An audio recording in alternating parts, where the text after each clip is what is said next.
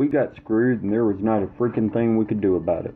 This is a reenactment of a conversation between a Washington Post journalist and a Wyoming farmer who was ripped off by Ted Budd and other members of the Budd family. There was no way to fight multi-millionaires. We were the little guy. We were just a number and they could care less about us. When Ted Budd launched his campaign for a pivotal U.S. Senate seat, the North Carolina Republican pitched himself as a staunch ally of farmers. He recalled growing up on a family farm and described working in the agricultural business with his father. I am from Davie County, but I also live on our family farm. About 20 years ago, the farmer said to us one spring when we were making hay, late spring, and he said, you know, you ought not to make hay, you ought to take that hay and make grass seed out of it. And we did, and that grew up into a business.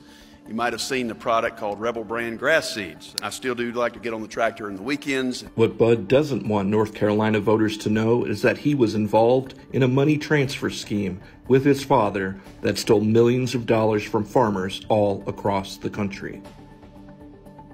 According to court documents, a trustee for farmers and other creditors alleges that Ted Budd's father, Richard Budd, improperly transferred millions of dollars in assets to family members, including Ted Budd, right before Richard Budd faced a $15 million judgment in a bankruptcy case for the company Agribiotech. The bankruptcy caused losses of millions of dollars for farmers, and in a settlement that followed, the Budds repaid only a small portion of the money back to their creditors.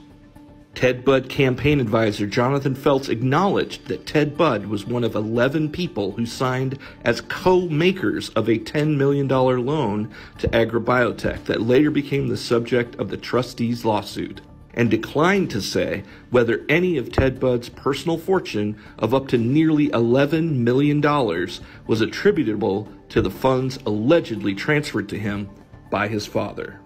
All totaled, Budd and his family screwed farmers out of $50 million and left more than $1.3 million behind in tax debt.